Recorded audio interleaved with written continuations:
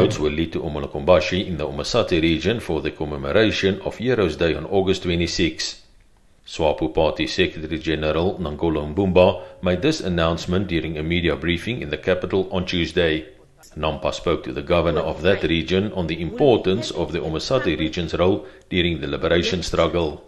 But you should understand also that the liberation struggle of Namibia was engaged by the sons and daughters within the territory of Namibia, by then Southwest Africa.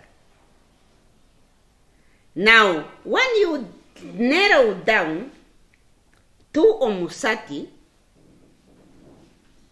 one thing you must understand is that the Omugulugwombashe, where the first bullet was fired, is in Omusati region. That base that made a clarion call is in Omusati region. The governor added the founding father and former president, Dr. Sam Nyoma, hails from that region. But you must also understand, and I do not want to own, the founding father is also a son of Omusati region. But it is a leader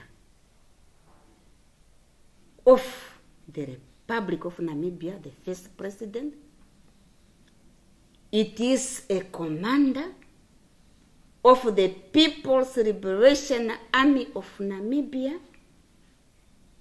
It is a son of the soil of the Republic of Namibia and a grandson of the territory of Africa. As per tradition, President Mbumba is expected to deliver the keynote address during the event, which is recognized by the United Nations as Namibia Day.